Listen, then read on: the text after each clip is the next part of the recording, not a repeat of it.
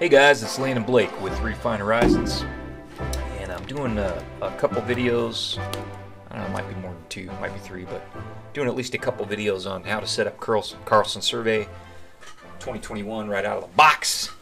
So I'm doing that here. Just got it installed on a new computer, work computer, and so I just want to walk you guys through. In the last video, we just kind of did the basic setup, set some of our colors. Set a couple of our support paths, close some toolbars, that kind of thing. But what I want to do now is I want to go ahead and walk you through some of the Carlson Survey specific settings that you want to work through. Just for a basic, survey setup, managing points and doing some basic labeling. That first video I didn't mention in the video, but we were just kind of doing the basic IntelliCAD settings. In this video, we're gonna go through the actual Carlson Survey settings, some of that functionality. So the first thing I'm going to do is go into my annotate defaults. I want to work through that with you guys. So this is for your labeling lines, bearings, with bearings and distances and arcs.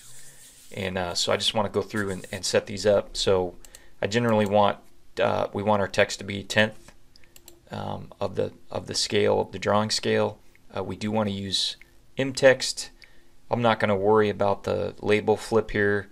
I do want to erase. I'm going to put this to prompt before erasing on my labels. Spaces between bearing and distances, that's fine. I'm going to leave that at the default. I do want to draw leaders to the endpoints of the lines, and I like these arc only. Okay, well, let's see. I can't remember if we'll try it with the arrows. We're going to go ahead and use this survey boundary text. That's our layer that we use for those labels.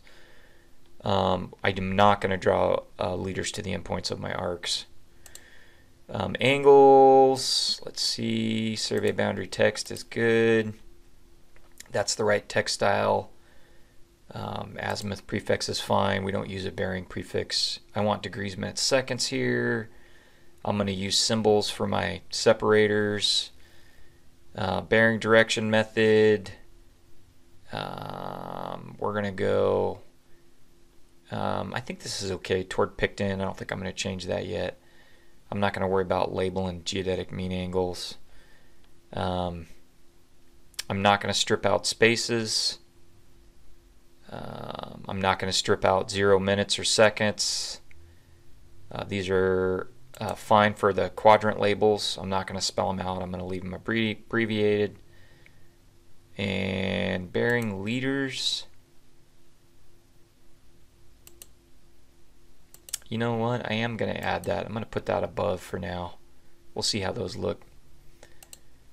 That should just give I believe that gives a leader that shows you which direction the line's going, which is kind of helpful. Distance label, kind of same thing here. This all looks good for me using the foot tick here. I'm going to use the AutoCAD units. Distances, grid's fine. Decimals fine. I'm not going to mess with any of this second scale distance options. I don't quite know how that works yet. I am not going to drop trailing zeros, and I'm not going to use commas. You know what? I think I will use commas. Make it a little easier to read. Okay, arc, same thing here. Make sure you're on the right layer.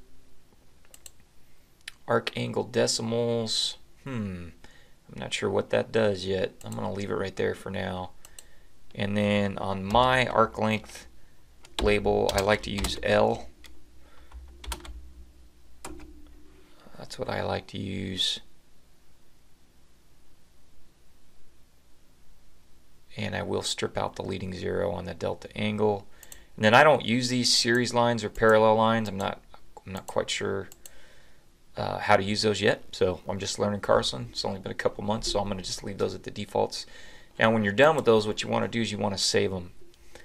And so we actually have a place to keep these, and you should too when you're setting this up. So you go into our main RH folder under templates, CAD, Carlson Survey.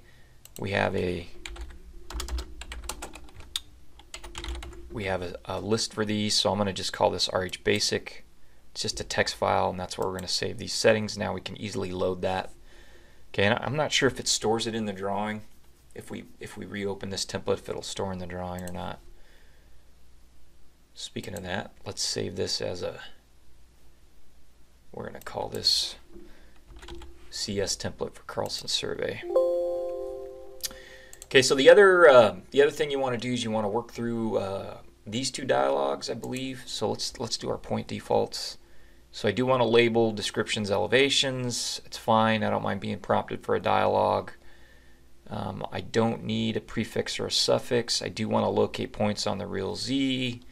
I like attribute layout 2, which is a little bit more like what you get out of Civil 3D. I do not like set point 4 for my symbol. I like set point 10. Point number settings, this is fine. Starting point number 1 is fine. You can separate your layers here, so you can put your symbols on one layer and your points on another layer. I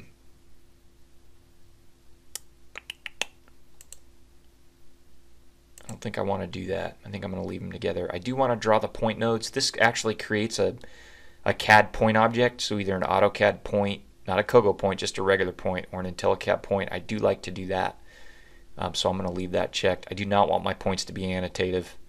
I hate annotative everything, so I'm not going to do that. I am going to mask my point attributes. We use UAV ortho photography in that background a lot, so I want to go ahead and do that. And I do want to use field to finish for point styles because we have some field to finish set up. It's asking us for our code table. Let's go see if we can find that. So we do have a code table for field to finish.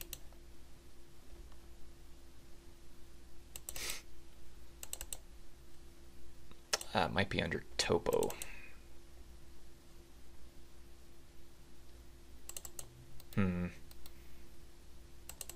Yeah, now I can't find it, so I'll have to go find it, so we'll set that in a minute. So I need to do that. I can't find my code file. Okay, so that's good there. We'll save that, and then I'm just going to go through the draw, locate points. This is how you draw points in Carlson. The points are stored in a separate database, and I just want to check these real quick. I'm not rotating my symbols. I don't want to just draw nodes or just elevations. I don't need to filter which points get drawn at this point.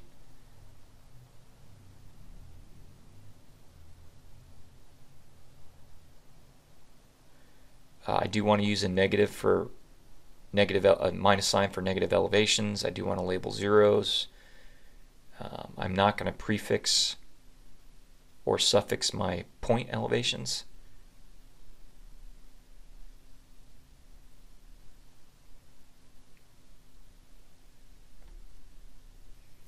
Point number settings is fine. We're going to use automatic point numbering. We're going to point number with 1. I'm not sure what they use this description match for. I do want to erase and redraw duplicates. Oh, this is really important. I do want to fix overlapping point attributes. Otherwise, you'll be moving a lot of points, and you don't want to do that. I believe this text size scalar I want to be a 1/10. Both of these I think I want to be a 1/10. Let's see, layer by description.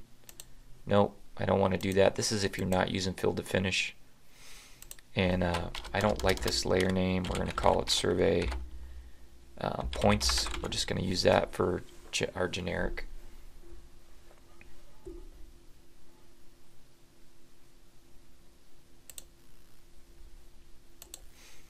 Okay, and I believe it'll hold those settings. Oh, let's go look.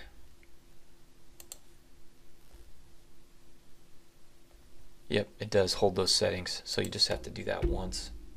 Let's go ahead and save it. Okay, the other thing I wanted to do, I'm almost out of time, but let's just go through this. I think I did this drawing setup in the last video. This is just where you set your scale and stuff, but I wanted to do your what's this Carlson configure. So let's just walk through a few of these. So the general, you do not want to use the startup wizard. I hate it. I do want to save drawing. Any files. I'm going to uncheck ignore zero elevations for now. I like this use DView twist angle. I do like that. I don't want to set use dim. I do want to set dim scale to drawing scale. AU units to drawing angle mode. We'll set PD size to symbol size. I like insert units at unit lists.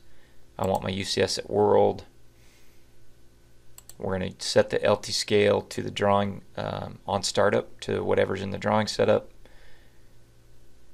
I do like my my dialog for file selection. We are definitely a northern easting shop here. I do not use annotative scales. I was using SQLite for the coordinate database because it lets you do some extra stuff, so I think I'm going to set that as my default. I do want to link points with the coordinate file. I do want to link the line work with the points. I do want to link the labels with the line work. I do want to link the line work with the center lines. I am going to maintain a coordinate file history. So this makes your stuff behave a little more like Civil 3D. So your line work and your points and your labels will be dynamic as the underlying entities are edited. They will also update the entities they're linked to. So I want that. And I think that's about good. I'm not 100% sure what all this stuff is for, so I'm not going to mess with it. So I think that's good. So that was in general settings. Let's go into our survey settings. I'm okay with the compact menu for now. I like angle right in my traverse side shot. I'm going to leave these unchecked for now.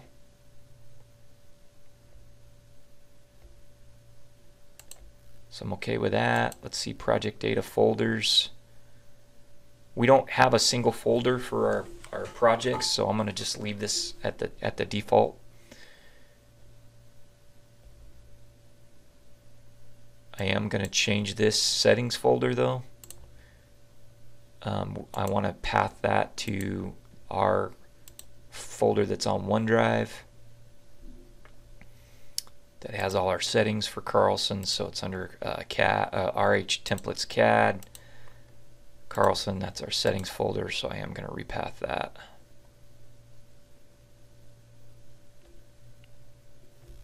Okay, I think that's good. And then the last one, I'm not going to do it in this video. We'll do some other videos on surfaces, but we do surfacing here, so I will set that. Okay, I'm a little over, guys. I'm a little over my 10 minutes, but hopefully that'll help you get your Carlson template set up. So I'm going to go ahead and save that template now, and we'll do some more videos on how to get set up for surfaces, and I'm sure I'll come back in here and do some more videos with you guys just on Carlson settings and configurations as I learn more and do some different stuff. So hope you guys enjoyed the video.